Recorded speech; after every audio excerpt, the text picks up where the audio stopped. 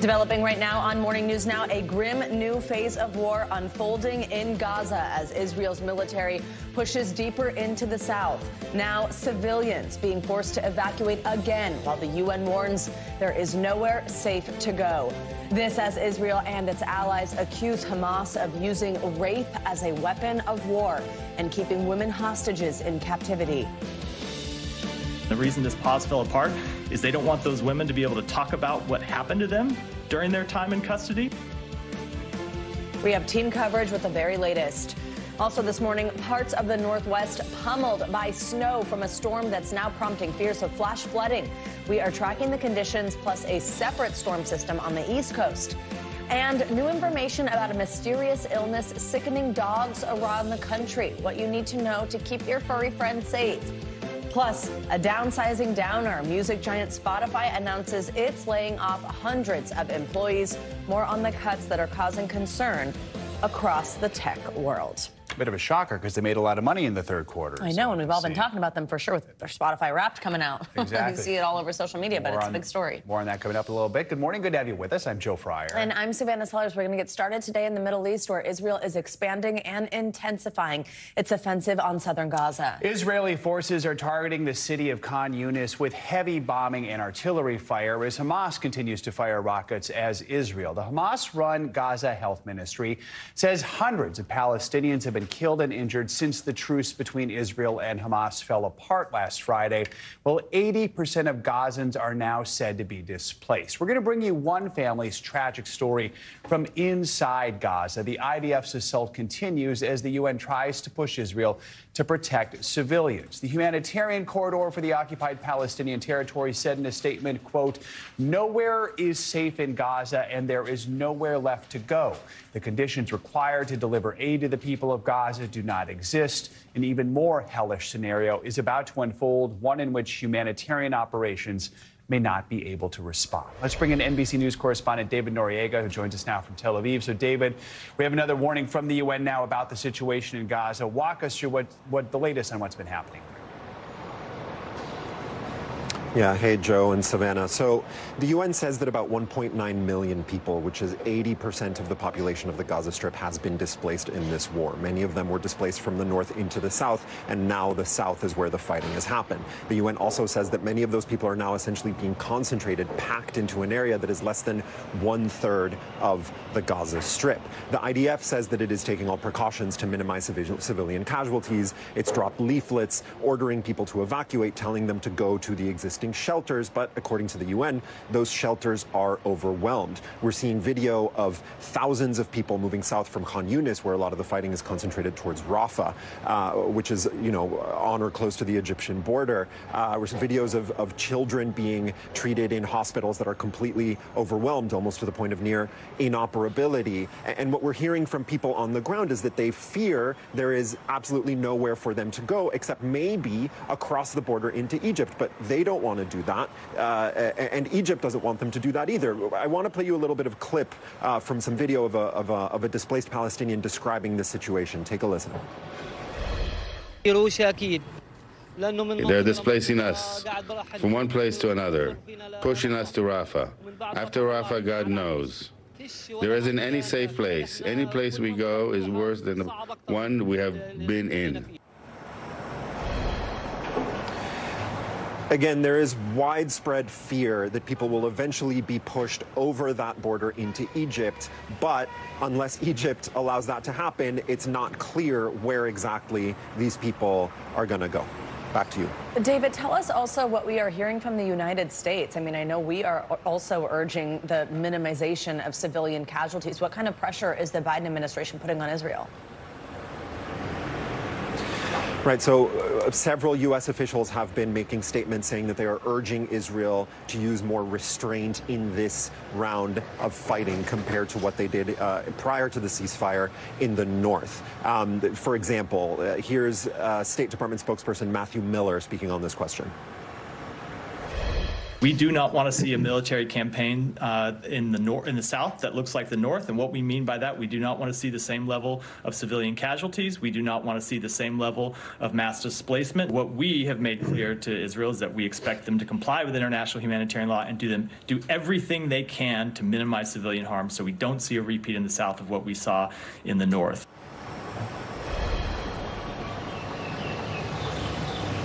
So even though that's what we're hearing from people like Miller and like Vice President Kamala Harris, we also heard from NSC spokesperson John Kirby over the weekend that he believes the Israelis have been receptive to this pressure.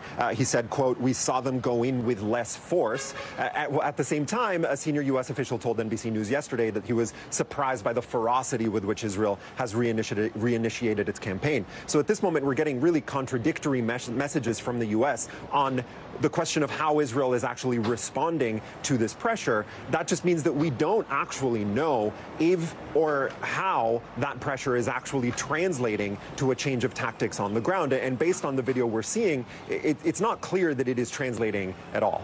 Back to you guys. David, we also want to talk about the situation in the occupied West Bank, where the number of Palestinians being killed or arrested by Israel continues to rise. Real quickly, what's the latest there?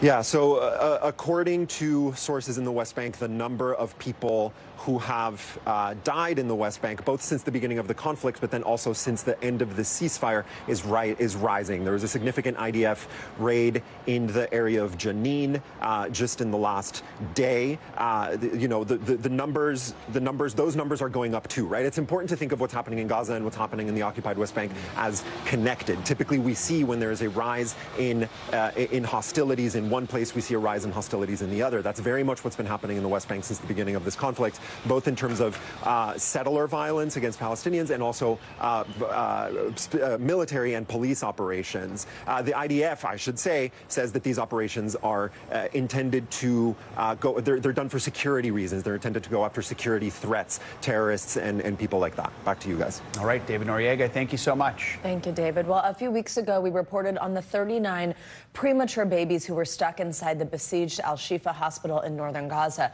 cut off from their families. Well, 31 survived and were eventually evacuated to Egypt. NBC's Erin McLaughlin spoke with one mother who was reunited with her child.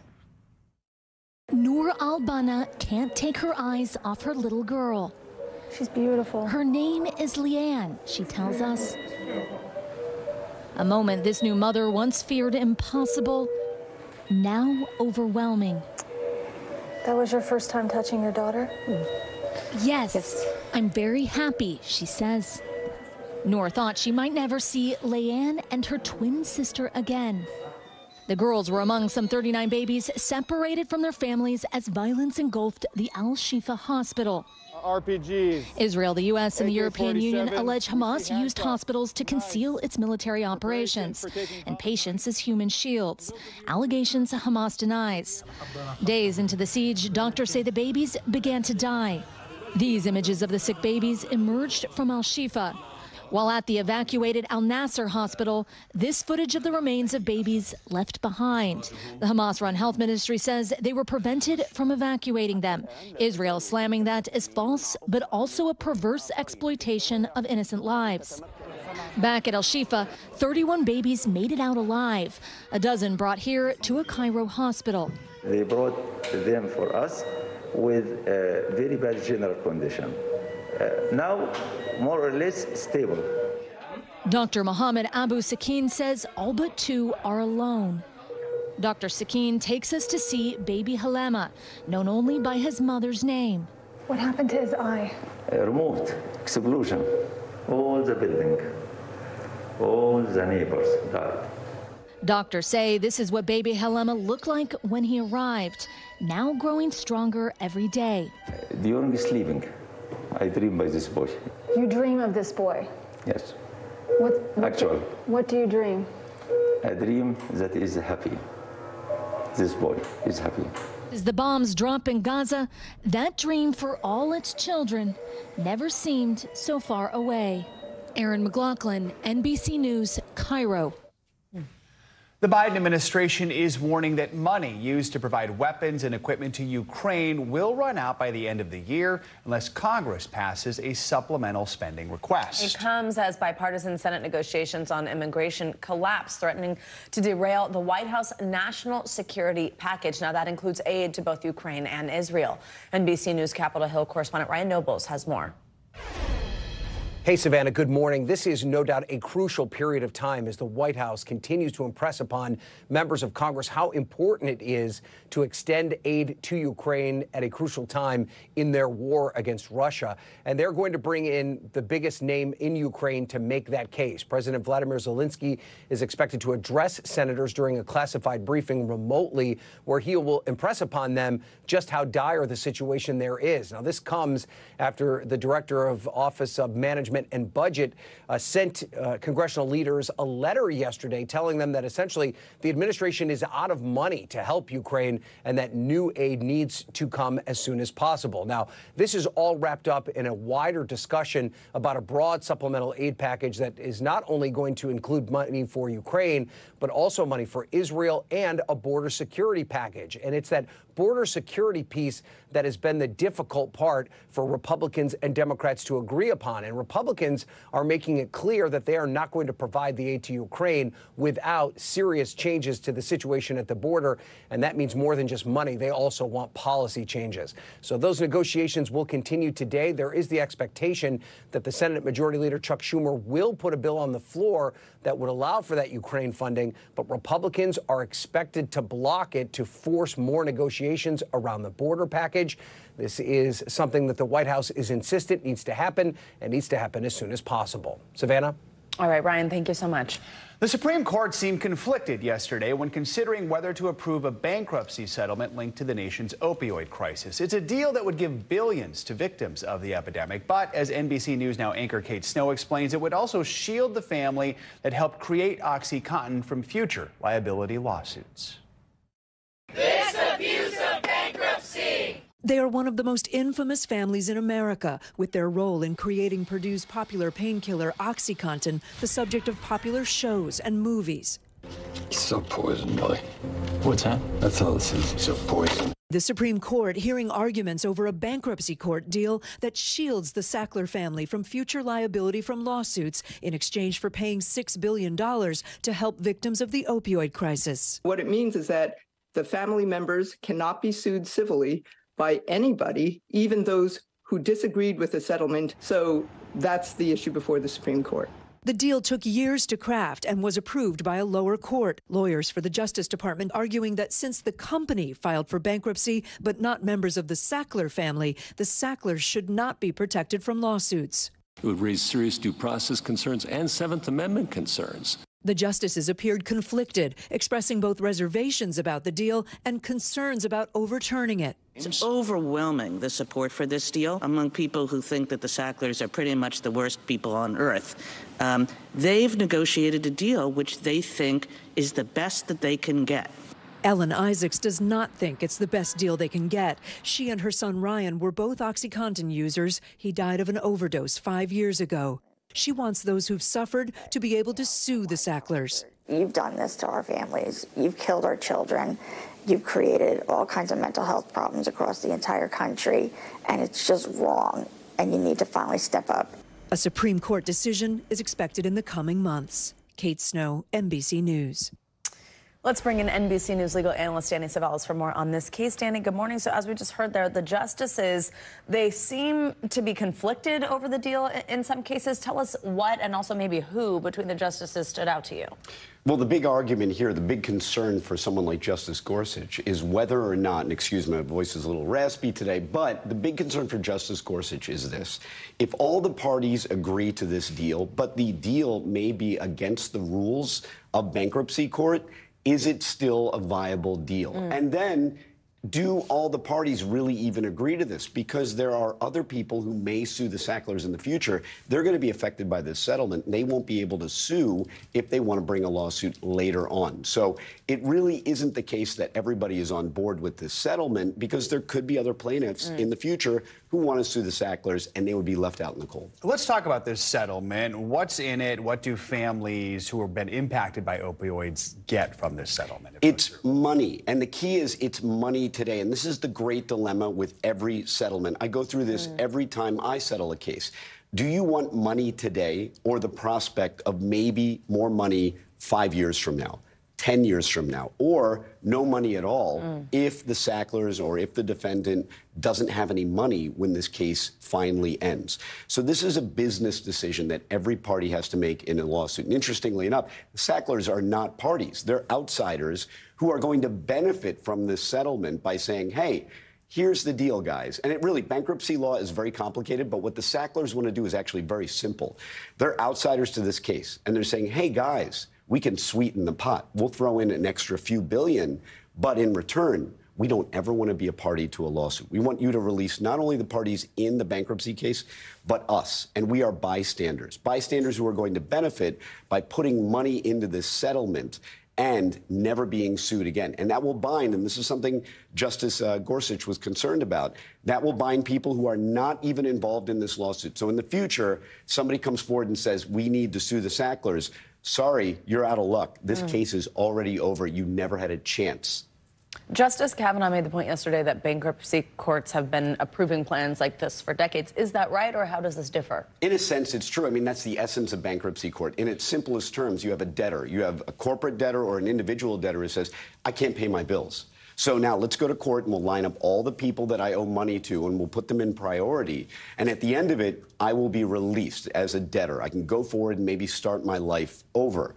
So this kind of thing happens all the time. What is novel, really, is that you have the Sacklers who are simply not involved in this case. But again, as outsiders, they're saying, we can make this a better deal for everyone by throwing in more money that just may not be around in the future. So it really is kind of almost an ethical dilemma. If everybody's on board and everybody benefits now from this case, this settlement going forward, should we allow it? Should we promote it, even if it might be stretching the rules? Danny Ceballos, as always, we appreciate you. Thanks. Tomorrow night, the Republican Party will hold its fourth debate, and only this time 4 candidates have qualified to appear on stage under the GOP's new rules. NBC News Digital senior political reporter Jonathan Allen joins us now with more. So, John, who's scheduled to be in the debate tomorrow? We're going to see some of the same familiar faces, Joe and Savannah. We're going to see Vivek Ramaswamy. We're going to see Nikki Haley. We're going to see Ron DeSantis. And as a late finisher in meeting the debate criteria, we're going to see Chris Christie, the former governor of New Jersey. And who won't be on the stage. And if I recall, I believe there were 5 in the last one. Is that right? Joe, sadly, you will not be on the stage. Savannah, also, you will not be on the stage. Happily, I will not be on the stage. But the big thing in terms of who's not going to be on the stage is actually South Carolina Senator Tim Scott, who suspended his campaign after the last debate. So people who've been watching the debates won't see him from the last debate. But from previous debates, the big news yesterday was that Doug Burgum, the North Dakota governor, had suspended his campaign. He was not going to make that debate stage. So under these new rules, what did it take to qualify for the debate tomorrow? What we're seeing with each round is a higher qualification criteria. The big one that was difficult for candidates to meet this time around was the 6% polling in national polls and in certain state polls. So we saw actually Christie looked like he was going to be short of that 6% threshold until yesterday. And he has made the debate stage, like I said, a late entrant there. So the criteria for this debate higher than the last one. Not everyone's happy about it. So 2 questions here. Who's pushing back against the higher threshold? And is there anyone who just is under incredible pressure to just have a strong night tomorrow night in order to keep their campaign going? So first, a great question, Joe. First of all, the people who are pushing back against these debate criteria are the people who do not make the debate stage. For those who are able to make it, it's helpful to them to not have their competitors on stage. They're not looking to expand the field any of anything. These candidates are looking to narrow the field. They're trying to get to a place, each of them, where they could go one-on-one with Donald Trump. Not clear that any of them would beat Donald Trump one-on-one, but they certainly believe, and I think appropriately so, they'd have a better chance. So then the question becomes, who has the most at stake in this debate? Vivek Ramaswamy's campaign has been tailing off, so he's certainly somebody who has a real need to have a good debate, particularly because his debate performances have harmed his performance in polls so far. And then Chris Christie, the New Jersey governor, is getting a lot of pressure from some fellow Republicans to get out, especially those who believe that his support would go to Nikki Haley. Those people who want that are supporters of Nikki Haley. And Christie's argument has been he's the only one that's really taking on Donald Trump head on, that basically DeSantis and Haley are tiptoeing around Trump, and so there's not really a choice for Republican voters. If history is a guide, these candidates will stay in until they don't have enough money to make their plans fly. All right, we'll see how it all plays out tomorrow night. John Allen, as always, thank you so much.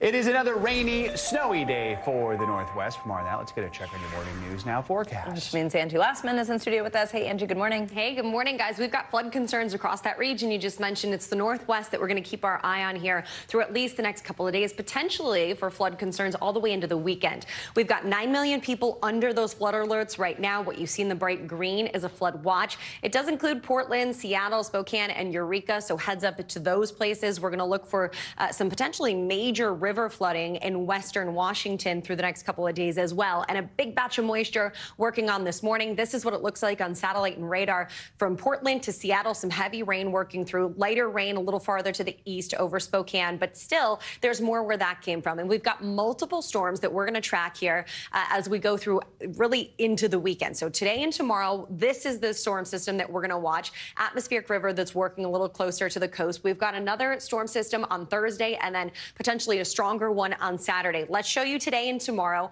This is the atmospheric river that works into the northwest. We'll see the potential for some really heavy rain. It's mainly going to be a rain event, but in those higher elevations, we could see some snow as well. It is a little warm, so those will be essentially the higher elevations, but still a heads up for folks that live in that area. We'll also see the potential for some really gusty winds closer to the coast, especially up to 40 miles per hour, maybe even higher. By the time we get into Thursday, a weaker system works on shore, but still more rain on already saturated grounds is going to be problematic for folks that live in this area, and you can see the snow that will stretch to the east as well.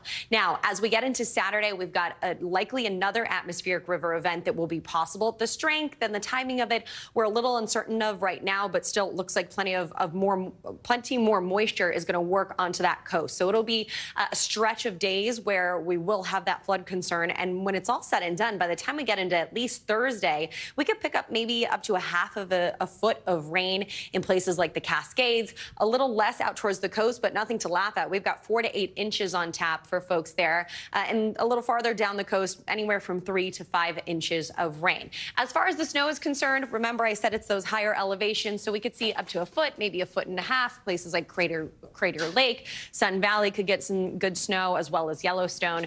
That'll be something we'll have to watch. And elsewhere, a little, farther to the southwestern United States, we're dealing with some mild highs. It's actually quite warm across the midsection of the country.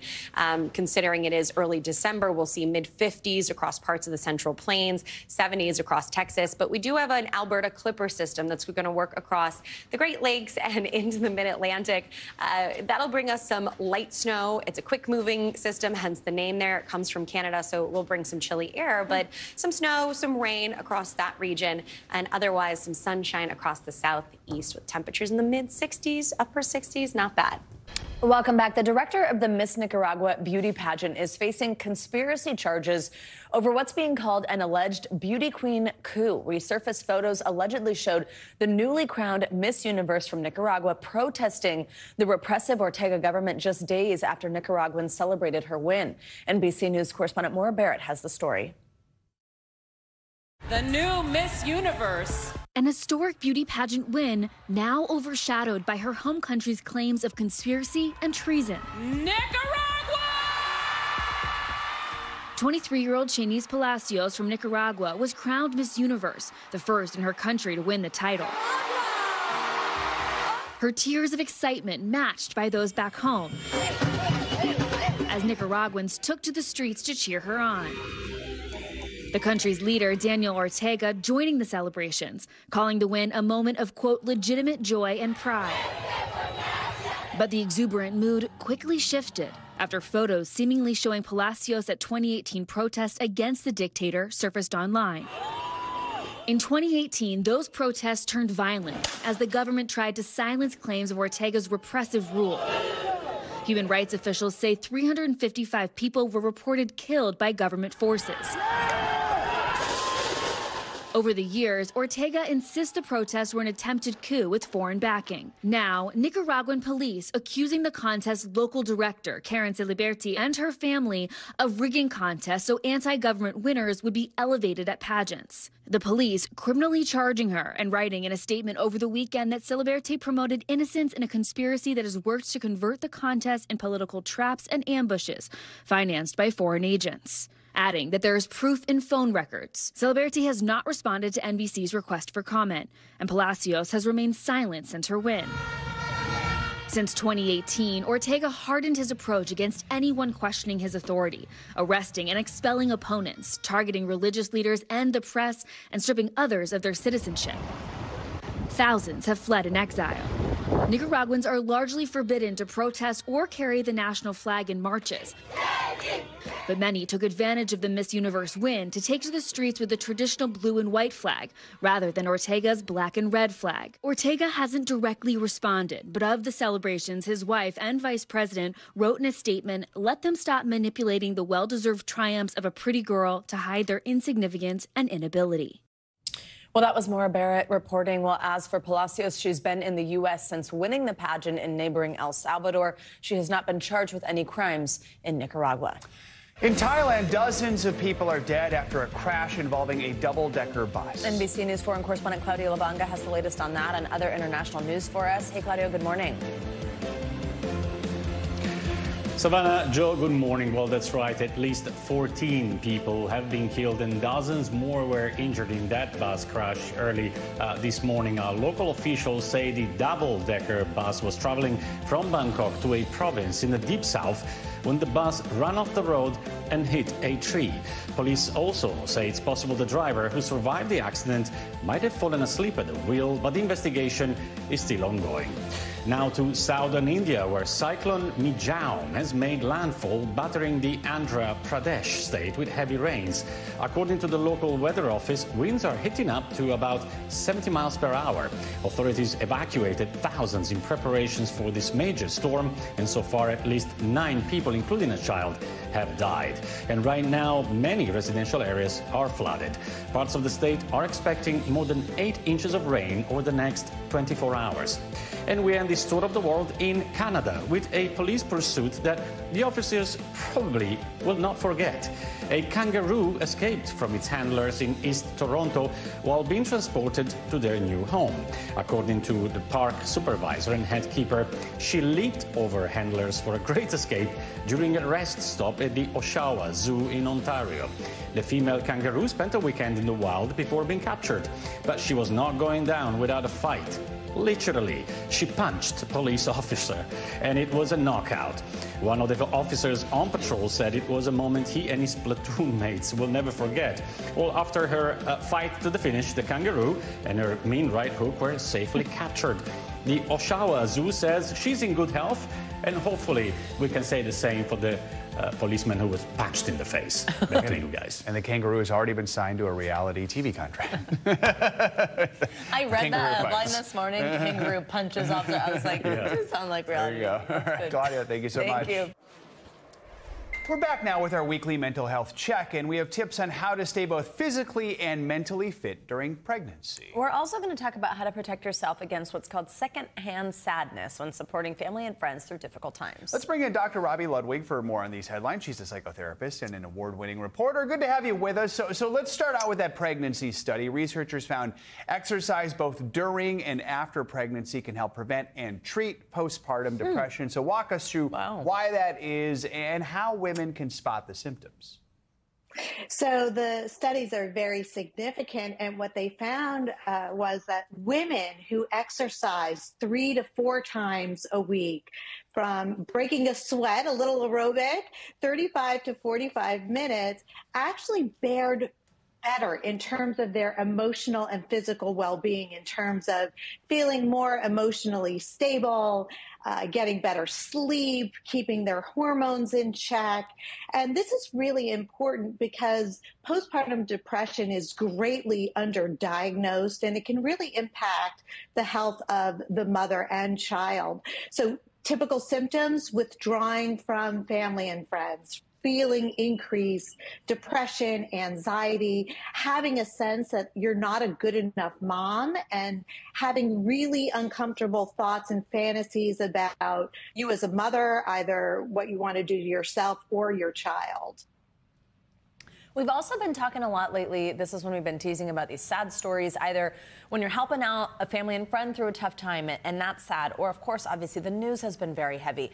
That could all be leading to what psychologists call secondhand sadness. Tell us how that works and what we can do to prevent it while still being there for those we love. Well, we are designed to plug into those around us, especially those we care about. And whenever you feel a sense of empathy or sympathy, that's really plugging into those around you and experiencing their emotional state. As therapists, we call this an emotional induction. And the way to protect yourself is to offer help. Most people feel like they need to fix. You don't need to fix. You just need to listen.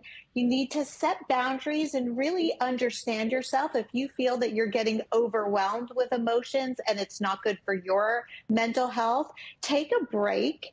Ask your friend or family members what you can do that you feel would be helpful. And those are really great starts to be available yet protect your emotions at the same time. One more thing to talk about. Hey, remember how at the beginning of the year you made all those resolutions? How are those going for you right now? How are those going for you right now in December? So we're going to start thinking about that again with the new year upon us. Many of us struggle sticking with them. So how can we actually create healthy habits that we're actually going to keep longer than a week or two? Yeah, well, it's all about following the plan. And you want to think about what goals do you have for yourself that would make you a better person, turns you into the person you want to be. You have to get used to feeling uncomfortable as you're making new habits that are in your best interest.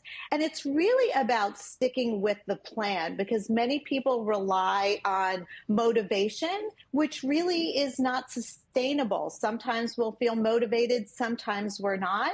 So it's thinking about who you want to be, what do you need to do to get there, and following the plan no matter what, and allowing yourself to fail and then get back up and try again. That is the key. When you get off track, sometimes you think, I'm not going to do it. It's I'm okay. so You bad made a about mistake. Get back. I'm like an all or nothing. But if you're all, that doesn't last very long. It's tough. Yeah, it makes it tough. So then I go to nothing. Some good advice, Dr. Robbie Ludwig, as always. Thanks for joining us. Thank you. Bye. Good morning. Veterinarians across the U.S. are scrambling to treat the rising numbers of dogs getting sick with a severe type of respiratory illness. Well, as NBC News correspondent Priscilla Thompson reports, scientists are trying to figure out what's causing this outbreak and how widespread it is. This is Maple. 7-month-old Australian Shepherd Maple was a happy, healthy puppy until her owner, Adriana, noticed a cough. She's coughing pretty much every other minute. As Maple's cough grew even worse, Adriana panicked and rushed to the vet. I was really scared. Maple was sent home with antibiotics. The vet told Adriana the symptoms were likely caused by the mysterious respiratory illness plaguing dogs across the country. I would say that there's probably more that we don't know than what we know, which is frustrating. At Texas A&M College of Veterinary Medicine, Dr. Kate Eicher began studying the illness after seeing a rash of cases in the spring, including her own puppy. What should dog owners be looking out for? Something like discharge with the eye, a soft cough, like actually just what he just did. An online database shows dog owners are now reporting suspected cases in 37 states, with at least a dozen deaths. The cause of the surge in cases, experts say, could include a new pathogen, low vaccination rates, or lower immunity levels after pandemic isolation. Dr. Eicher found one bacteria alone present in 75% of the severely ill dogs she tested, and in reviewing x-rays, noticed a pattern. Are the patterns that we're seeing here important? They're really important. A lot of the pattern or sort of the brightness that we would see wasn't in the spot where we would normally see it. It was occurring further back in the chest. Understanding the pattern, she says, could be key for vets to know what medication to prescribe. Treatment dog lovers may need to help their best friends. Priscilla Thompson, NBC News, College Station, Texas. Let's stay on this and keep talking about dog safety and how we can keep our pets safe with Dr. Marianne Bailey. She's a veterinarian and the owner of Queenstown Veterinary Hospital and Western Shore Veterinary Hospital. Dr. Bailey, good morning. Thank you so much for being with us. So we've been talking about this for a while now. We've seen this in dozens of states, as was just mentioned in Priscilla's piece. As doctors like yourself learn more, what are some of your concerns about this, and are there specific areas that should be the most concerned? Yeah, well, thanks for having me. So it's definitely been something that since it began being talked about in the news, we think we're seeing more cases in our hospitals as well. And one of the biggest concerns is that we don't have a test to diagnose and say exactly what it is. And then with that, we don't know exactly how it's being spread, how to eliminate it from the environment, or how to appropriately treat it. So right now, veterinarians are doing the best they can in treating this like we treat other respiratory diseases like Bordetella and influenza, and then having to watch each dog's individual response and see how they respond and use that information to help us treat the next case that we might see come in. Prevention up front could be key. So what are some of the things we can do in advance to try and keep our four-legged friends safe from getting this illness in the first place? Yeah, so any respiratory disease is usually spread by water droplets that are released when a dog coughs. So if you have a dog that doesn't go very many places, your pet's probably at really low risk. But if you have a dog that goes to dog parks or doggy daycares or dog kennels, the first thing you can do is if your pet is coughing, don't take them. So it starts with you. Don't take your pet to places where there can be other dogs if they are coughing. But if you have the option of going to doggy daycare or keeping your pet home, maybe right now while we're learning more about this, let's elect to keep them home. And if you have the option between a pet sitter or going to a boarding facility, keeping your pet home right now might be a better option while we're trying to find out more information about this, as well as seeing, is this something that's on the rise, or is it going to start to die down, hopefully with time? Let's talk about the holiday season, though. I mean, not only is that a time when people often would need to board their dogs, let's say, but also even if you're not, you and your dog, you and your pets will be out visiting friends and family. What are some things dogs should avoid getting into or being near if they are kind of in a situation where there just simply are other dogs around and there's nothing you can do about it? Yeah, if you know you have to board your pet, go ahead and call the kennel that you were probably going to use and ask them, are you seeing signs of this? What are you doing to eliminate the spread? And what are you doing as far as vaccination protocols? That's something that you can do on your end to feel proactive. And also check with your veterinarian to make sure your pet is appropriately vaccinated for the things that we can try to prevent, like Bordetella, influenza, and para-influenza. Those vaccines will at least help decrease the severity of disease. And then, just tips for traveling with your pets, make sure you're prepared. You've got their vaccines, a collar with your phone number, and just understand, watch your pet. You know them the best. And if they are coughing, give your veterinarian a call on the earlier side and don't wait too long. Really good advice, especially as we do head into this holiday season. Dr. Marianne Bailey, thank you so much.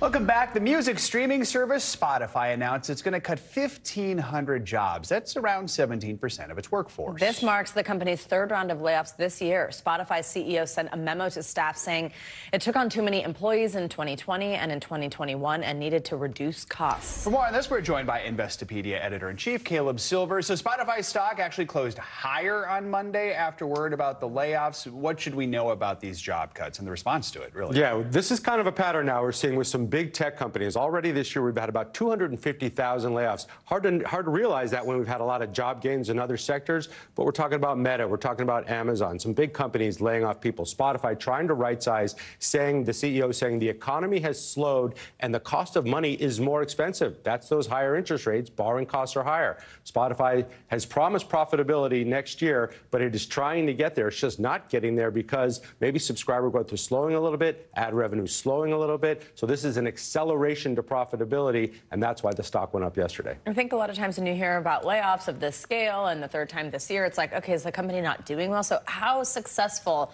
is Spotify, especially compared to other popular services like Apple Music, things like that? Is their business model working? They have a pretty good business model, but they do pay a lot for content. They paid over $1 billion.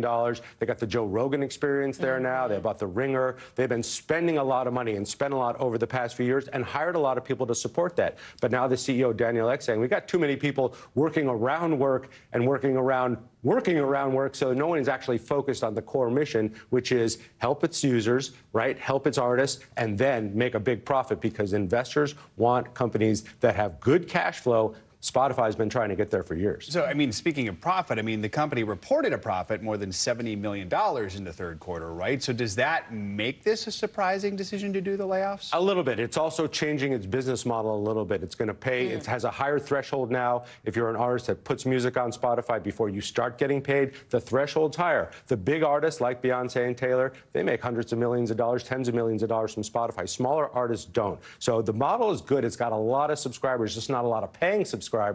Got half of its users are paying subscribers. It wants to accelerate that, and this is a move to do that. Right-size the company, slim it down, and improve those profit margins. What do you think this says just about where we're at in the future of the tech industry, of streaming platforms? Companies have realized they're a little too bloated. They took on too much staff during the pandemic, and especially in 2021 coming out of it. They want to get smaller, and they want better profit margins. Why? So their shareholders will bid up their stock price. This is about raising the stock price and making its investors happy, but also trying to build a more sustainable business that can last for decades. All right. Caleb Silver, thank you so much. Thanks, Caleb. Well, let's stick with money news. A breach over at genetic testing company 23andMe is impacting the personal data of millions of users. CNBC's Silvana now has that and other headlines that could affect your wallet. Silvana, good morning. Hey, Joe. Hey, Savannah. Good morning. Yeah, so 23andMe confirms hackers access data from 6.9 million people. That's about half of its 14 million customers. The company says files from its DNA relatives feature were exposed in the breach, which was first reported in October. Now, a spokesperson says hackers were likely able to access accounts in cases where users recycled their logins. That means their username and password were the same as those on other sites that were previously hacked. Tesla is warning the Model 3 is about to lose half of its federal tax credit. Currently, the credit, which is funded through the Inflation Reduction Act, can shave up to $7,500 off the price of the Model 3. But that will drop to $3,750 next month for the rear-wheel drive and long-range versions. The Model 3 is Tesla's most affordable electric vehicle, starting at about $36,000. And the reason for the cut? Well, Tesla may be unable to meet U.S. government requirements on where it sources parts for its cars. And money may actually be able to buy happiness. A recent survey by Empower shows millennials believe they need a salary of $525,000 to achieve financial happiness. Now, that's nearly triple that of Gen Xers. Millennials are in the prime age for several major financial decisions right now, such as buying a home or having children. Now, those in the survey define happiness in several ways, including paying bills on time, living debt-free, being able to afford everyday luxuries without worry, and owning a home, guys. How about that? This video is hilarious. I think that's what it does, right? Every week I get my paycheck. That's me. Just make snow angels in the money. Yeah. Shoot your gun. A money gun is kind of cool. Ooh, that sounds like that would make me happy, actually. Right. Me too. I'd be very happy with that. We should just put that on a loop for an hour. Thank you. You got it. Welcome back. Beyonce and Taylor Swift have a lot in common, from their own very successful world tours that turned into two very successful movies. Well, now their songs could maybe even help save some lives. The American Heart Association has an updated list of handy tunes that help with performing CPR. Of course, you might know the most popular one is the Bee Gees song Staying Alive, but the Heart Association says the tempo from T-Swift songs like You're Losing Me and Sparks Fly, as well as Beyonce's Virgo Groove and Break My Soul, I think that might be my favorite one of these, match the ideal CPR chest compression rate. Yeah, I guess they are all kind of the same. I just went through each of those songs you said in my head. Yeah, exactly. It works out. All right, Savannah, are we going to the troll hole now? Can you just come back Jumping here in. so you can read this? Because jumping I in. don't like saying it. Okay, 10 this hour, we are paying a visit to a museum truly unlike any other. The story behind a record-setting collection of trolls that all began with one doll for Christmas. NBC News correspondent Jesse Kirsch takes us to the troll hole. You've probably seen their wacky hair, wide eyes, and smirking faces. But even if you're familiar with these pint-sized iconic trolls, odds are you've never seen this many under one roof. This room is probably the most densely populated troll community on planet Earth. I would agree with that, yes. Welcome to the Troll Hole in Alliance, Ohio, home to the Guinness World Record for the largest collection of trolls, officially 8,130. Owner Sherry Groom says even if two trolls look the same, at least one feature has to be different to count. So pretty much everything we're seeing is unique in some way. Sometimes the eye, sometimes the hair color. And sometimes the unexpected. Is that a Playboy bunny? That is Playboy. Is it fair to say for you at this point that trolls are an obsession? Yes, I'm obsessed about trolls. I'm paranoid someone has more than me, and I'm grandiose that I'm a troll queen. Groom's passion dates back to childhood. All started with that right there. There was my very first troll doll that I got when I was 5 years old for Christmas. Something about the trolls in the folk and the fairy tales, and then the dolls represented that. So it wasn't just like a Barbie or a Cabbage Patch. The trolls had a history. Eventually, Groom wound up buying in bulk. I had a row of trolls and a shelf, and then it became a whole room. And once it became a whole room, I'm like, do you need any more trolls? Look at that. Teenage Mutant Ninja Turtle trolls, skateboarding trolls. But this place is about way more than just all of these dolls. They've got backpacks and T-shirts and towels and a sleeping bag. This place is all trolls. Including other dolls that might not look so familiar. Groom says everything adds up to around 40,000 pieces, making Alliance, Ohio home to more troll memorabilia than people. And you will feel the energy of the happy-go-lucky trolls in the museum. It's a happy place. Groom says each year this happy place draws about 2,500 visitors from around the world. Guests put pins here. You can see Ohio is very densely filled out, but you can see the different countries up there. Finland, Sweden, Japan, China, Australia, India, Iran, Afghanistan. All visiting this small town about 60 miles outside Cleveland. You just got married. We did. Why did this have to be part of the honeymoon? We saw it and thought that we would be remiss to miss the opportunity to come see the giant collection of troll dolls. Absolutely. It's insane. It's overwhelming. It's so much. It's so cool. How many times have you been here? 8. Been here 8 times. Yes. What keeps bringing you back? I host exchange students and always looking for something unique to show them here in America. Come on, guys, it's time! And now with trolls dancing across the silver screen, Groom says another generation of kids is joining the troll fan club. How much of a bump did Huge. the popularity go? Huge popularity because you have 3 generations that love trolls from the 60s, the 80s, and again now. Why is this something people should see with their own eyes in person? So this is the only place in the world with this pile of trolls. It defies explanation. You can't explain this to anyone until you actually come here and physically feel it. Okay, that was All right. a terrifying way to end that. Well, thank you so much, Jesse. We should mention the Trolls movies are made by NBC's parent company. You're planning a visit. Yeah, so gosh, I can't wait. It's already booked. The troll hole. It does it for this hour of Morning News Now. But the news continues right now. Stay with us.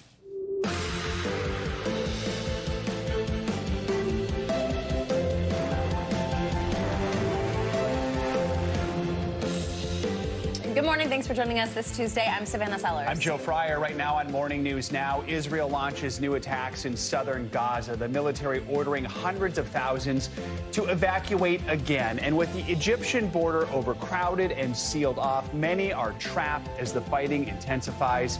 We'll have the latest on the ground. Debate countdown. The 4th Republican primary debate, now a day away, in the field of contenders is shrinking. Only 4 candidates are set to take the stage, and former President Trump, once again, is not one of them. As Trump's opponents sharpen their attacks, there's a new warning from former Republican leader Liz Cheney, what she says will be the consequences of another Trump presidency. Plus, a home becomes a fireball, rocking a Virginia neighborhood. You can see the blast flattening that house and sending debris high into the air. What we've learned about the investigation and what police believe set off the whole thing. And medications like Ozempic and Wegovy are finding new popularity as weight loss drugs, but a new study says they could offer another potential benefit. We're digging into the research claiming they could help reduce alcohol consumption. Dive into that research a little bit later. Keep finding out new things about these drugs. Really Exactly. interesting. All right. This morning, Israel is stepping up its assault on southern Gaza, vowing that its offensive there will be just as intense as what it carried out in the north. Israel is now ordering Palestinians to move even further south toward the border with Egypt, but UN agencies and aid groups are warning that nowhere is safe for Gaza's 1.8 million displaced people. NBC's chief foreign correspondent Richard Engel has more. The UN says that Israel's offensive in Gaza is leaving Palestinians with few safe places to go. The UN's humanitarian chief put it bluntly, saying that every time we think things can't get more apocalyptic, they do. The Israeli military this morning is launching more attacks in southern Gaza and ordering hundreds of thousands of Palestinians who live in the city of Han Yunis or were displaced there to move even further south. The chief of staff of the Israeli military says the operations in southern Gaza will be just as intense, just as powerful as what northern Gaza has seen so far. After the deadly massacre by Hamas, Israel began its war 2 months ago, attacking in northern Gaza. It ordered Palestinians at the time to move south. Han Yunis, now under attack, is in the south. The only place left to go is Rafah, right on the Egyptian border. This is Rafah now, massively overcrowded, with not nearly enough food or places to sleep, no fresh water, and a high risk of disease. Where are we supposed to go from here? Into the sea? Asked this man. Many Palestinians believe Israel's real mission is to destroy Hamas and expel Palestinians from Gaza. The Egyptian government suspects the same and has sealed the border, leaving Palestinians penned in, shuffled from place to place, and under attack. Israel says it's doing all it can to avoid civilian casualties, that the evacuation orders are designed to keep Palestinians out of the line of fire as it attacks Hamas fighters and leaders who move south to hide among the civilian population. We're pursuing Hamas wherever Hamas is hiding. Our war is against Hamas, not against the people of Gaza. In Israel, the war against Hamas is broadly popular, considered by many to be the only response after Hamas killed more than 1,200 Israelis and kidnapped more than 240 hostages. Hamas is still holding more than 130 hostages. The United States saying on Monday the group is refusing to turn over all of the women hostages and is calling for an investigation into reports Hamas used rape as a weapon of war. They don't want those women to be able to talk about what happened to them during their time in custody. The Israeli military says that its soldiers are making progress in Gaza and that so far it has located 800 Hamas tunnel shafts and blown up 500 of them. All right, Richard, thank you. Well, as we just mentioned a little bit in that piece there, Israel is accusing the United Nations of failing to respond to reports of widespread sexual violence used by Hamas during the October 7th attack, especially at that Nova rave party. Officials say they've collected evidence from witnesses and first responders that detail alleged accounts of rapes, mutilations, and torture. Several prominent leaders and activists spoke on a panel at the United Nations, including former Meta Platform COO Sheryl Sandberg. Here's some of what she had to say. The world has to decide who to believe. Do we believe the Hamas spokesperson who said that rape is forbidden, therefore it couldn't have possibly happened on October 7th? Or do we believe the women whose bodies tell us how they spent the last minutes of their lives? We call upon the entire UN to formally condemn Hamas for these rapes, make sure there is a full and fair investigation, and hold the terrorists accountable. NBC's Anna Schechter joins us now for more. She's a senior producer in our investigative unit. Anna, good morning.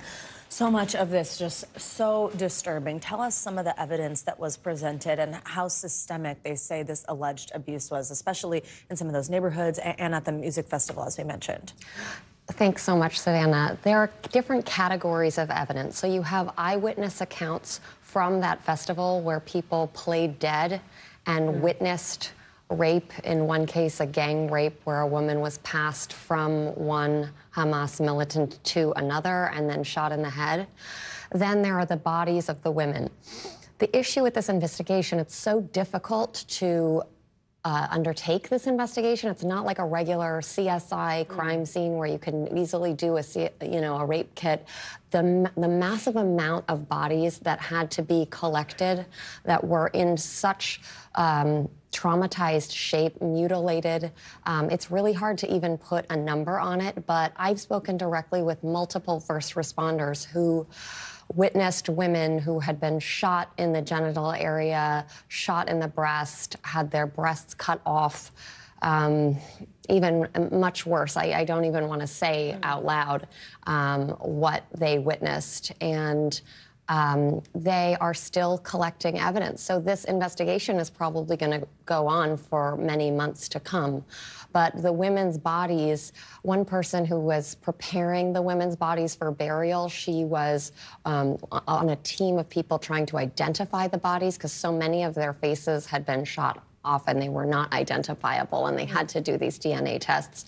She said, you know, the women's bodies told a story, and she gets strength, even though what she experienced was so traumatic, going through countless bodies who were mutilated. And she says that telling the story and speaking out, and she also spoke at the UN yesterday. These are such incredible, difficult details to hear. We're hearing from women at the UN, Sheryl Sandberg included. What is the main messaging coming from these women rights groups and global leaders? And do they feel this is being ignored? Well, the Israeli feminist groups and academics who have started a coalition to document, just for historical record, every instance of reported sexual violence against women, they found these international organizations in the past to be their colleagues, to help them. They're sort of building this system in Israel where rape is prosecuted and women are believed. And when there were several weeks of silence from the international aid community, they told me that they felt very alone. So last week, UN Women did put out a statement condemning the Hamas attack. But for some of the women who are part of this coalition and who are now coming to the UN to tell the story, it felt to them, what they told me, is too little, too late. So quickly, tell us what happens next year. Does the UN have power to investigate or do anything about these allegations? So they are calling for a full investigation, and Israel is doing its own investigation. I think that's the priority for the people who are directly involved with the Israeli investigation that I've been talking to. And I think there is hesitation on that front to trust the UN to do their own investigation, although you heard Sheryl Sandberg calling for a full UN investigation and the international community to do an investigation. Anna Schechter, thank you so much. Really difficult to hear those details, but important that we keep shining a light on this. Thank you very much. Thank you. This morning, the presidents of 3 of the country's most prominent universities will appear before Congress to address growing anti-Semitism on college campuses. This mirrors a larger problem across the country. Nationally, there were 312 anti-Semitic incidents reported across the United States in the 2 weeks following the start of the Israel-Hamas war. That's up from 64 incidents during the same period last year. NBC News Capitol Hill correspondent Ryan Nobles joins us with more. So, Ryan, what is it congressional leaders are hoping to accomplish at today's hearing? Well, Joe, more than anything, this is going to be an opportunity for them to put these college presidents on notice. A lot of times these congressional hearings serve more as a bully pulpit to allow congressional leaders to raise concerns with people that are directly involved with controversial issues. And this is apparently one of them. These college presidents all come from universities where there have been very specific examples of anti-Semitic threats and potential violence. And in many cases, students have said that they feel threatened. So what you're going to see here today is these congressional leaders press these presidents about what they're doing to curb the threat of anti-Semitism, what they're doing to protect their students, and then perhaps even offer some veiled threats as to what Congress could do next if things aren't changed in the very near future, Joe. So, Ryan, who has been called to testify, and do we know why they were the ones chosen? Yeah, so it's the college presidents from three prominent universities, the University of Pennsylvania, the Massachusetts Institute of Technology, and Harvard. And all three of these schools have dealt with very specific incidents of anti-Semitism. For instance, at Penn in Philadelphia, there was a situation where anti-Semitic slogans were posted on some of the college campus buildings. There was also a threat where members of the college community that were Jewish were getting very specific threats through email that raised a number of concerns. At MIT, there was a situation where Jewish students were trapped because of a protest where they felt very threatened. So these are all colleges where these incidents seem to be happening on a more frequent basis. And these three presidents in particular were under fire for not specifically addressing it as quickly as some, including donors, members of Congress, and others, felt that they should do as quickly as they ultimately did. Now, I should point out that all three of these presidents have said that they're happy to come and talk about what they're doing. They have started to address this in a very specific way. Whether or not that's going to satisfy congressional leaders remains to be seen. And then the question is, well, what does Congress hope to do with this to try and fight anti-Semitism on university campuses? What power does Congress have when it comes to this? Yeah, Joe, I mean, I think that's a very important point in all of this. I mean, they've made some veiled threats. They've talked about perhaps withholding any type of federal funding that these institutions get. These three institutions in particular are all private colleges. But then there's also the possibility that they could attempt to threaten their tax-exempt status. The idea that they'd be able to push that type of legislation through, I think, really is somewhat of a fantasy. So this is really just Congress using their public powers of persuasion to try and force these colleges to do things differently. I should also point out the Democrats are going to use this opportunity to also raise these situations related to the rising threats of Islamophobia and also the threats against Palestinian college students as well. We saw those three Palestinian college students in Burlington, Vermont, that were attacked. So this is going to be something that isn't just necessarily anti-Semitism, but the rise in rhetoric as a result of what's happening in the Middle East that Congress believe needs to be addressed. All right, Ryan, thank you so much. There's more reaction this morning to former Republican Congresswoman Liz Cheney's comments that she doesn't think Donald Trump would leave office if he's elected to a second term as president. Those words are becoming a hot topic ahead of tomorrow night's presidential debate. NBC News senior Washington correspondent Hallie Jackson has the details. Hey there, good morning. It is set to be the smallest debate stage yet tomorrow night in Alabama. Ron DeSantis, Nikki Haley, Vivek Ramaswamy, and Chris Christie, who's been relentless in his attacks on former President Trump. But it's another one of Mr. Trump's critics who is drawing his attention today as he blasts Congresswoman Liz Cheney for her warnings about how dangerous she thinks his re-election could be. Former President Donald Trump now lashing out at one of his toughest GOP critics as former Congresswoman Liz Cheney sounds the alarm in her new book and in an interview with Savannah about Mr. Trump's run for office. You've said we are sort of sleepwalking into dictatorship in the United States. Dictatorship. Is that what we would have if we re-elect Donald Trump? I think it's a very, very real threat and concern. Cheney revealing the danger she thinks Donald Trump would pose if he wins the White House again. Do you believe if Donald Trump were elected next year that he would try to stay in office beyond a second term? That he would never leave office? There's no question. You think he would try to stay in power forever? Absolutely. I mean, he's already done it once. He said he will do it again. He's expressed no remorse for what he did. On his social media platform, Mr. Trump accusing Cheney of having Trump derangement syndrome. But Cheney's not the only one concerned, with fears growing as Mr. Trump, fighting multiple legal battles, promises to target his enemies. I am your retribution. I am your retribution.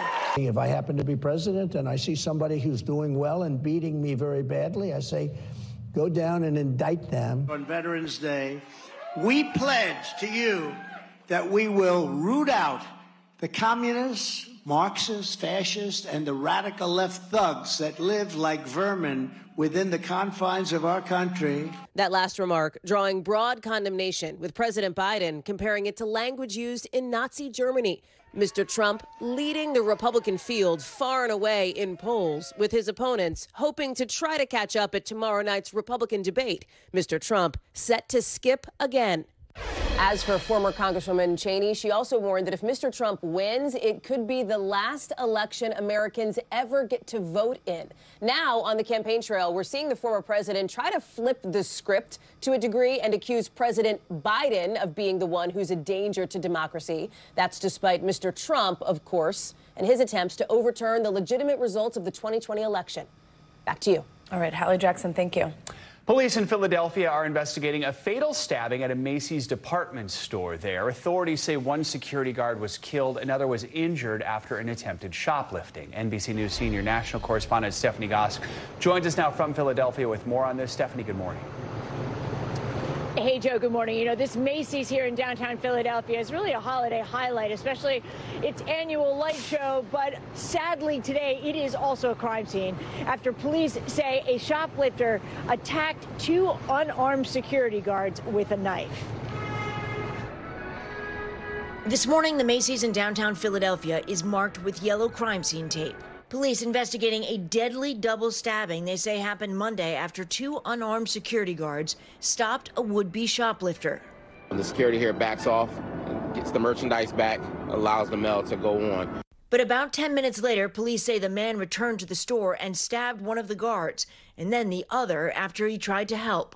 The suspect, who fled on a subway, was later arrested at a station a few stops away.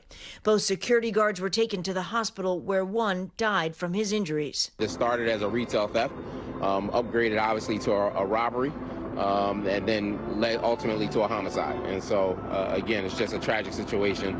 According to Philadelphia police, this Macy's store is a hotbed of shoplifting, with over 250 reported retail thefts so far this year. In a statement to NBC News, Macy's says it is heartbroken about the incident, adding ensuring the safety and well-being of customers and colleagues is always our top priority. The deadly incident comes as retail crimes have been getting a lot of attention nationwide. Though there's conflicting data on nationwide shoplifting, it is up in some major cities, including New York and Los Angeles, where a flash mob recently stole $12,000 worth of apparel from a Nike store. In Philadelphia, police say there has been an uptick in property theft this year, including shoplifting. Now, one of the city's most popular department stores has also become the scene of a violent crime. The mayor of Philadelphia says he's horrified by the crime that took place here at this Macy's, and he's praying for the families of those security guards. Their identities, as well as the suspect's identity, have yet to be revealed. Joe, back to you. All right, Stephanie, thank you.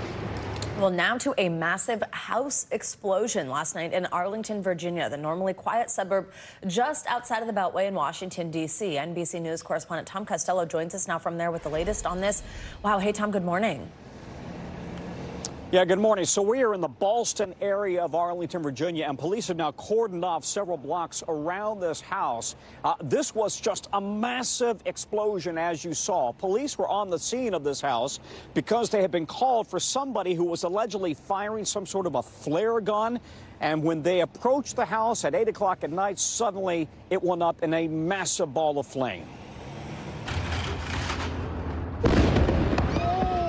The massive explosion was caught on camera, literally blowing a home to pieces in Arlington, Virginia. We need all fire apparatus so we can get the house just exploded, I believe. I was laying in my bed, and then it felt like we got attacked. Police were already at the scene moments before the blast. Officers were trying to access the property and execute a search warrant. A SWAT team had responded to the home hours earlier after receiving reports of shots fired.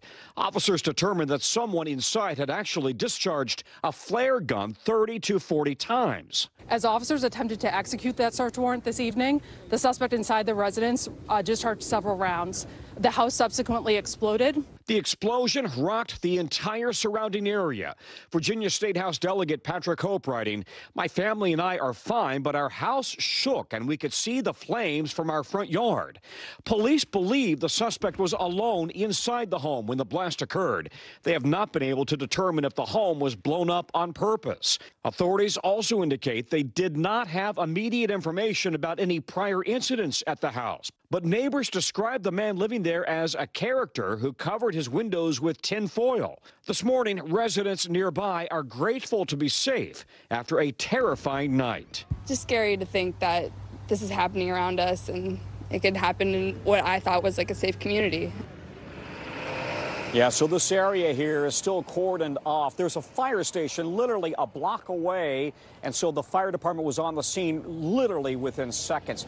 Amazingly, you saw the police that were right there, right in the front yard. No police officers were injured when this house exploded. The suspect remains unaccounted for, and we still don't have a firm ID on him. Savannah, back to you. Oh, incredible video. Tom Costello, thank you so much.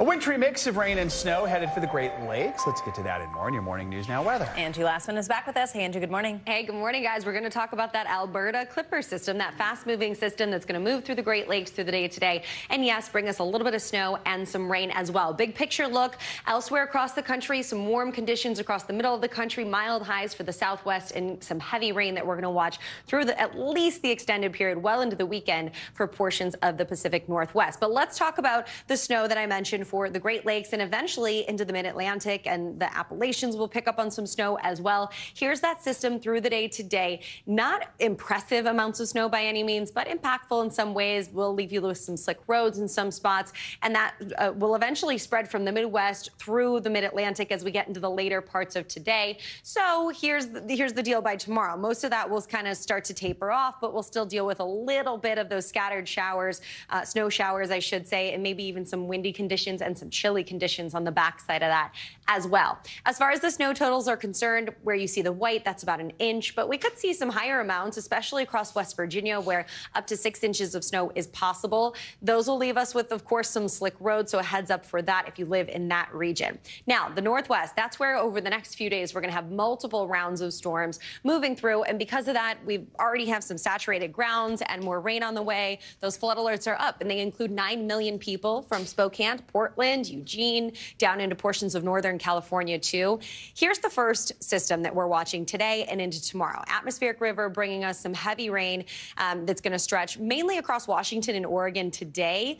We'll see this is a pretty warm system, so we're going to see a lot of melting snow where rain is falling over that already initiated snowpack. So the flooding concerns, the mudslides, all of that, especially river flooding, is going to be something we'll watch for. Tomorrow, it moves a little farther into portions of California, so we'll pick up on some snow and some rain for folks there. And not to mention some gusty winds, too. We'll see gusts maybe 30, 40 miles per hour.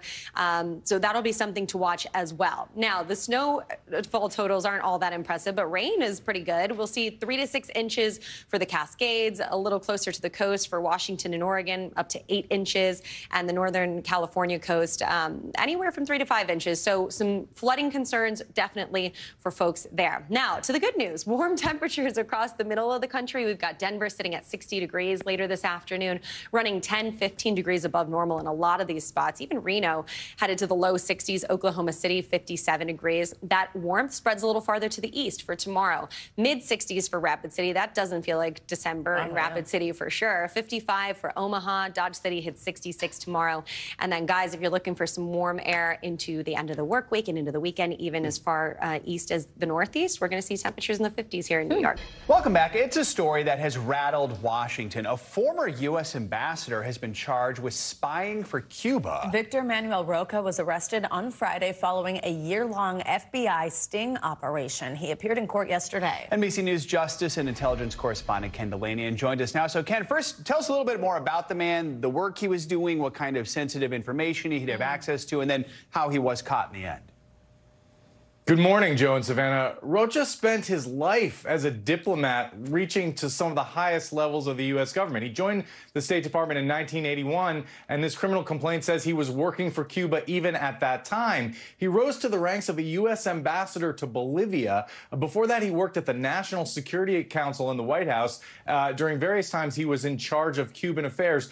In all these jobs, he would have had access to very sensitive information. U.S. ambassadors are briefed on CIA operations and the identities of American spies in their country. So really sensitive stuff. The criminal complaint does not detail what, if any, information he provided to Cuba. But what it says is that he was working for Cuban intelligence the whole time. He was essentially a sleeper agent who came to the United States and joined up with the Cubans. And his whole raison d'etre was to support the Cuban Revolution. And the reason they know that is because they sent an undercover FBI operative to go talk to him, posing as a Cuban handler. And according to the criminal complaint, he essentially confessed all of that to this person. So it's not clear how the FBI learned about him in the first place, but now they have these statements and they continue to investigate. And Ken, what happened in court yesterday, and what exactly is he being charged with? Yeah, he's being charged not with espionage, interestingly, because to prove espionage, you have to show that he provided national defense information to the government. They either don't have that evidence or they're not prepared to present it. He's being charged with acting as an unregistered foreign agent and conspiring to do that. That charge carries a penalty of 10 years or more in prison. In court, he was in a prison jumpsuit. He broke into tears at one point. His wife was there. It's all sort of coming home to roost for this man who spent a life of prosperity in the United States. And quickly, Ken, what happens next in the case? And if he's found guilty, what could the punishment be? So, yeah, he could face a major prison term, but the real thing that the U.S. government would like him to do is cooperate and tell them exactly what he gave the Cubans over the years, and they'd probably be willing to make a deal. He's 73 years old, so prison sentence isn't the most important thing here. The U.S. government needs to know what the damage was from this incredible penetration of its inner circle, guys. All right. Ken Delanian, thank you so much. Thank you. Well, more international headlines now in Germany. Freezing rain and cold weather are causing major problems at Munich Airport. NBC News foreign correspondent Claudio Lavaga has that and other world news. Claudio, good morning.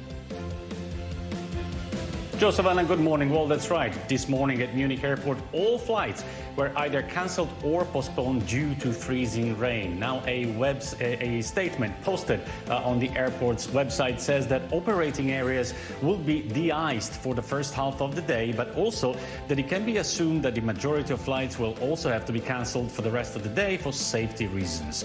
In the past few days, southern Germany has been experiencing a wave of severe weather conditions, including heavy snowfalls that have affected public transport. Let's go to Indonesia now, where the official death toll from the eruption of Mount Merapi has risen to 23. On Sunday, tens of climbers were caught by surprise by the powerful eruption. More than 50 of them were rescued, but many others lost their lives.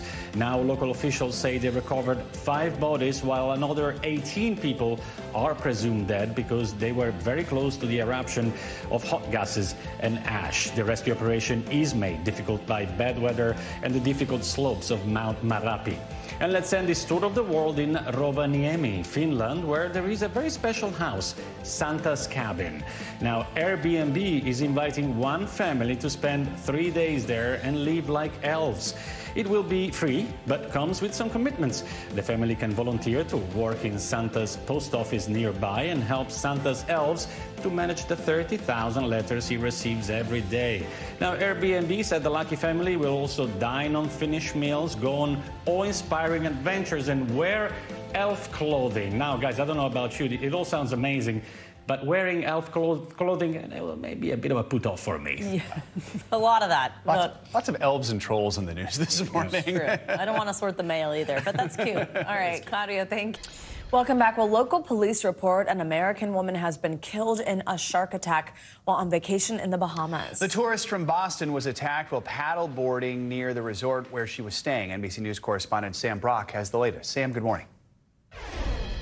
Well, we've reported on shark attacks frequently, but rarely are they deadly and rarely in the month of December. But this instance in Nassau was the worst case scenario. The victim was paddleboarding with a male relative about 3/4 of a mile from shore when, according to police, she was attacked. And by the time lifeguards could get to her, it was too late. Tragedy in paradise, overwhelming a popular Caribbean resort. This boat returning to shore carrying a 44-year-old woman from Boston, bitten by a shark while paddleboarding off the beach with a male relative. She suffered serious injuries to the right side of her body, including the right hip region and also her right upper limb. Police say a lifeguard from the popular Sandals Resort responded in a rescue boat, getting the pair out of the water and administering CPR as they came back. But the woman didn't survive. Sandals Resort's writing, "We wish to express our heartfelt condolences to the guest's family and loved ones." The shocking sequence, the second fatal shark attack in about 48 hours, following this horrific scene on Malake Beach on Mexico's Pacific coast, where eyewitness videos show a woman being pulled from the water, her leg apparently severed.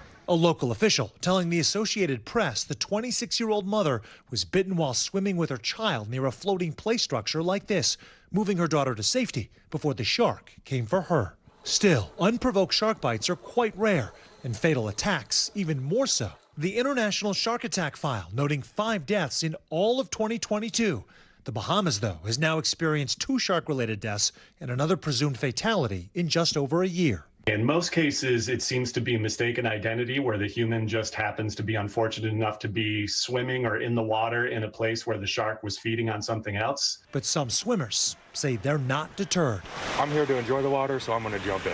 A modern island paradise coexisting with the threat of an ancient predator.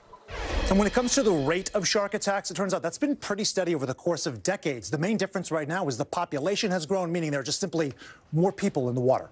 Back to you. Right, Sam, thank you. Well, there have been lots of stories and also studies on how many people have seen success managing their weight with popular drugs like Ozempic and Wegovy. But a new study now shows that they may also be helpful when it comes to treating addiction. According to a case series published in the Journal of Clinical Psychiatry, semaglutide, the active ingredient in both Ozempic and Wegovy, has, quote, shown promise in preclinical studies for reducing alcohol consumption. And joining us now for more on this is NBC News medical contributor Dr. Kavita Patel. Dr. Patel, good morning. So it seems like we keep on learning more and more about these drugs, a lot of it sounding like good news. So take us through this case first. What is alcohol use disorder? And then how do drugs like these help people reduce their drinking? Yeah, Savannah, Joe, alcohol use disorder is a spectrum, everything including binge drinking, kind of occasional drinking that results in not being able to remember, having blackout periods, some intoxication, all the way to complete kind of dependence on alcohol. So what we would consider kind of alcoholism is what previously this would be known as, but alcohol use disorder, all of that spectrum. Symptoms include everything that I just mentioned, including withdrawal symptoms. So that if you don't get alcohol at certain periods of time, your body physically just goes into withdrawal. Treatment generally has ranged previously from kind of cognitive behavioral therapy, psychology, psychotherapy, psychiatry interventions, and then some sedation, and then treating the withdrawal effect. We haven't had any really great ability to treat people with alcohol use disorder. This is a promising case series. It's just a case series. It's not kind of a well-done trial, but it gives us a lot of hope, and it builds on several decades of research that drugs like semaglutide and its precursors can be helpful. So important to keep in mind. I mean, alcohol use disorder isn't something that can be cured. So would a person, does it seem, have to remain on these drugs to manage their symptoms? Yeah, it's a great question, Joe. And look, when I have diabetics who I put on semaglutide and drugs like semaglutide, tirzepatide, and some of the other ones that we've been talking about, Mounjaro, I do tell people you'll probably need to be on this the rest of your life. You need to be okay with it. But I also had people on diabetes drugs like insulin for the rest of their lives because of the same factors. So with alcohol use disorder, we see some of that similar parallel where we might need to have them on. But I think that's where some of these trials could be really important, that if you can curb some of that kind of binge kind of drinking, and if you can curb some of that craving that people have, just like they do for food and semaglutide, then this could be a promising new treatment that you could initiate early, that we don't need to wait until people become so physically dependent that they go into withdrawal, that as early signs of binge drinking occur, we might be able to initiate this drug. Right now, to be clear, this is not a drug that is indicated by the FDA for alcohol use disorder. This is just a signal that we're seeing in trials, but it's a promising signal and one that I know researchers are going to follow up on. You know, because these drugs are so new, it kind of feels like we're learning about them in real time, and that includes some of the side effects. Right. What long-term effects could people taking this drug have, even if it is for alcohol use disorder? Yeah, so the long-term effects are kind of the similar ones that we've been warning diabetics. And you're right, Joe, this is such a new drug in a way, but the class of drugs that it's in, that GLP-1 glucagon-like peptide agonists, those drugs we've had around for a couple of decades, and we haven't seen any long-term effects that are really kind of problematic. We do have those case studies. We've talked about it here on the show with kind of the GI effects. Some of those can be unfortunately fatal. So that's why when people are taking these drugs, if they do see some of these side effects, GI drug side effects, any of the other ones that you could see in any use of these drugs, that you should just signal that to the doctor. We get blood work, we check you out, and we decide if that's something we need to decrease or stop the drug altogether. But so far, nothing significant. Fascinating as we keep learning more about these, how they're impacting our economy, the world around us, and of course, everybody's health. Dr. Kavita Patel, thank you so much. We're back now with financial headlines, starting with a new push from Johnson & Johnson to settle an ongoing lawsuit alleging their baby powder is linked to cancer. CNBC's Silvana Henao has that and other money news. Silvana, good morning. Hey, Joe, good morning to you. Yeah, so Johnson & Johnson is pushing to resolve lawsuits claiming its talc-based baby powder causes cancer. The company is looking to avoid going to trial next year, and Bloomberg reports a group of law firms have reached agreements to settle about 100 cases. Now, the terms of the settlements are being kept private, but J&J could discuss them at an investor presentation later today, and the company is trying to resolve all current and future baby powder cases after a judge rejected a $9 billion settlement. A new study finds ChatGPT is giving wrong or incomplete answers to questions about drugs. The survey by the pharmacy school at Long Island University shows nearly 75% of responses were inaccurate. Researchers challenged the free version of ChatGPT with real questions posed to the school's drug information service over the past 2 years. Now, when asked to cite references, the AI bot generated fake citations to support some answers. LIU says doctors and patients should be cautious about using ChatGPT as an authoritative source for healthcare information. And China's space ambitions may be back on track. One of the country's leading startups launched 2 satellites into orbit today after suffering its first ever rocket failure 2 months ago. The launch comes during what's expected to be a busy month. Chinese rocket makers are boosting efforts to emerge as a local competitor to foreign rivals such as SpaceX, which is owned by Elon Musk, or Arianespace, which is backed by Airbus. All right. Lots Silvana, going on in space. No kidding. Getting crowded up there. All right. Thanks, Silvana.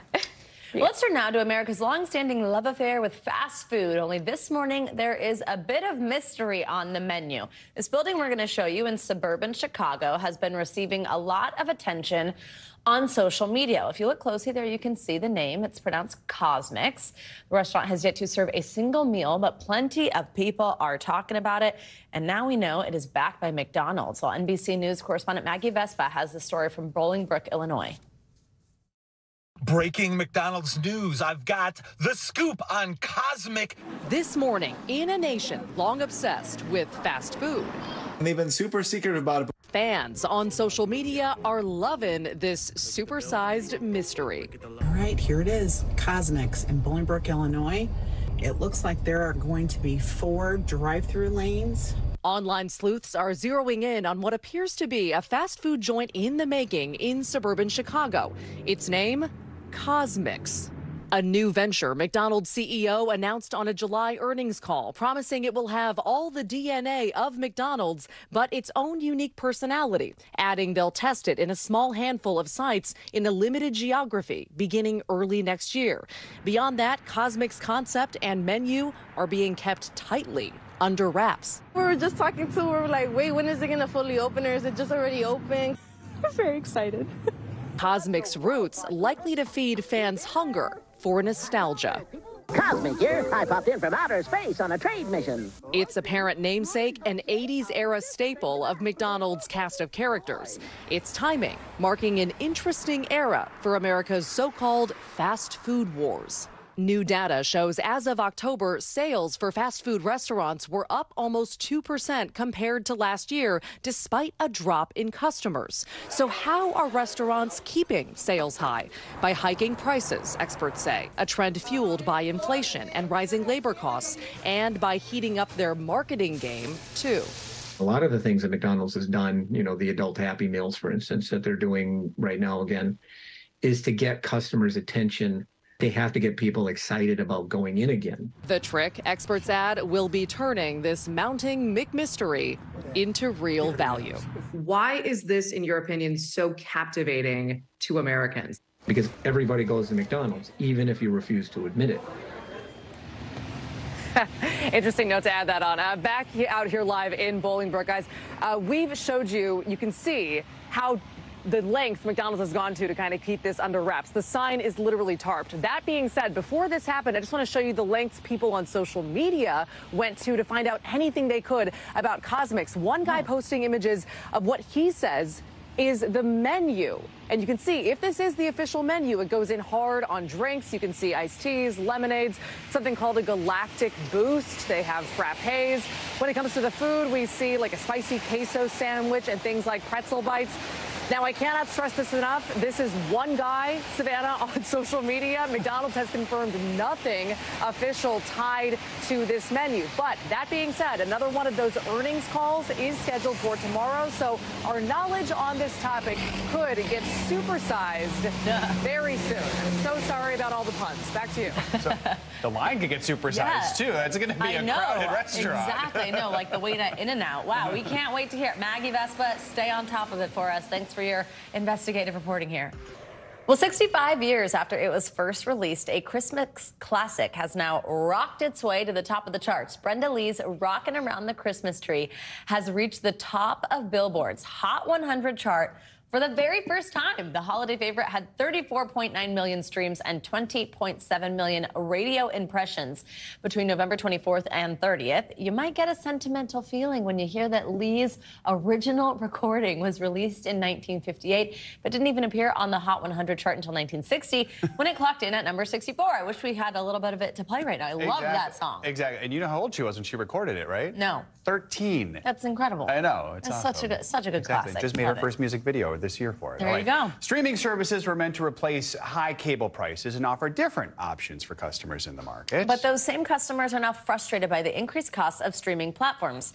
The answer is bundling those services for a discount. Well, NBC News senior business correspondent Christine Romans joins us now for more on this. Hey, Christine, good morning. Good morning. We're entering kind of a new phase of the streaming wars here.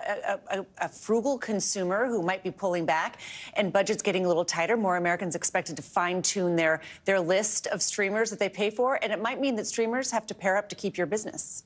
There is no war so hateful to the gods. It's a new phase in the streaming wars. Starting Thursday, Verizon is offering a $10 a month Netflix Max bundle, but you have to watch the ads.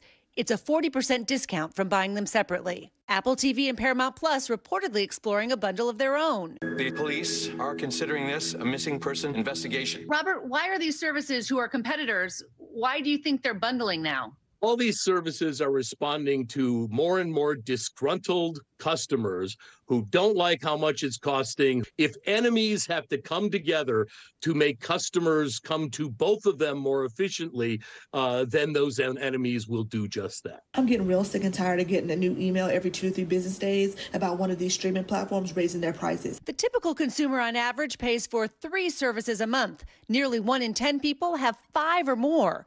Watching Netflix, Amazon Prime Video, and Hulu with ads would set you back $24 a month. But to watch without ads, that cost more than doubles to $50. And all of a sudden, to watch simply the greatest stuff on TV, it required 2, 3, 4, 5, now 7 different streaming services. 3, 2, 1. After a furious pace of new shows, many are bracing for a slowdown as filming starts back in the wake of the Hollywood strikes, just as viewers are pulling back a little. And the subscription craze is not just Hamilton on Disney Plus. You'll be back, soon you'll see. Over the past decade or so, the subscription economy has quadrupled. It used to be just gyms and magazines. Now everything from meal kits, clothes, dog food, even cleaning supplies on Subscribe and Save, giving consumers convenience with potential costs for subscriptions they forgot about. Yeah, I mean, if you don't cancel them, you're paying for these subscriptions every single month. Now, many of these companies in the streaming wars haven't really figured out the business model just yet. So we're in peak content, right? We can watch so much great television, but they still haven't quite figured out the business model so they can make money. Netflix makes money. Some of these other streaming services still spending a lot to build content, but haven't been able to really capitalize on the profit just yet. And on my end, too, it's always this thing where it's like I have a service because there's one show. I know. I want to Or you watch, and get then you it. start doing Like, the for math, example, and you're like, I got Disney Plus because of Hamilton. Exactly. Yeah. Well, Like, and then right that's what the bundling is kind of interesting. So here's the synergy. You've got, Verizon or a company that has a phone and internet services, they're offering discounted combination potentially here. That means they're attracting you and the content providers. It's a win-win all around if you get more eyeballs. Exactly. All right. Kristen Rowans, thank you so much. Very interesting. Thank you. Well, after nearly 10 years of waiting, gamers can finally get a sneak peek of the latest installment in the iconic Grand Theft Auto franchise, setting it up to be one of the most anticipated video game releases of all time. Despite the hype and hope for Grand Theft Auto 6, 2023 has been one of the most catastrophic years for layoffs in the gaming industry. Here with more on this is NBC News reporter Callan Rosenblatt. She covers youth and internet culture, and the internet's certainly talking about this one. Hey, Callan, good morning. So walk us through the excitement around this new game and why it's such a big deal. Savannah, Joe, as you mentioned, it has been a 10-year wait for this game. Fans have had entire cottage industries pop up just trying to predict when this game will come out, just trying to predict what will be in this game. There are entire YouTube channels that are fully dedicated just to finding Easter eggs as to when this game would drop, Reddit pages. I've been waiting 10 years for this game. People still play GTA 5 to this day. It's one of the most popular online games. So the hype around this game is like, it's even hard to put into words, but the first trailer is finally here. It leaked last night, prompting Rockstar to follow and actually release the full trailer. And fans are just going wild over the visuals and the fact that we are returning to one of the iconic locations, Vice City, which is based on Miami, Florida. So as we now know, you do have to wait until 2025 for its release, though we do have this little peak right now in 2023. So I know we also learned there's going to be the first female protagonist in the franchise's history. Anything else we learned just from this little bit we have now? Yeah, so Savannah, it's the first female protagonist that gets her own story. There were female characters you could play as in the first game, but they weren't like crafted to be a female protagonist. This is the first female protagonist in what has been a heavily male-dominated series. So that's a huge part of this. And again, just the fact that we see that it is a Bonnie and Clyde style story set in an iconic location. These are things that fans have been hoping would be in the series. There was a leak last year, and we got some tidbits from that leak, which was unfortunate. But fans really excited about this one. So, Callan, 30 seconds here, but the LA Times says an estimated 6,500 video game workers were laid off this year. Why has this been a tough year for some developers? A couple different reasons, and I'll try to go through them really quick.